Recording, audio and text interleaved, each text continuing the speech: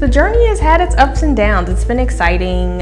It's nice to be autonomous, but obviously, unlike having a full-time job where someone pays you and you get a check every 2 weeks, you really have to get out there and hustle to make things happen. I think a big moment for me was the first time I actually, packaged my genius and created a session that a customer paid for that was outside of my normal retainer model, and then watching that session grow and getting a ton of referrals and seeing a whole new section of my business kind of come out of the customer's needs.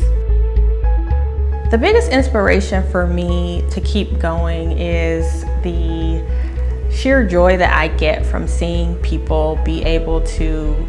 move from one place in their lives or their businesses to the next, to see them get the clarity and get the understanding that they can do what they want to do and be who they want to be, and to play some small role in their journey is what really lights me on fire and gets me excited, because I feel like I'm working in my purpose and it's not something that even money could buy. My next big moment is getting bigger, growing, adding capacity, adding more consultants and more coaches to my team so that we can help even more people.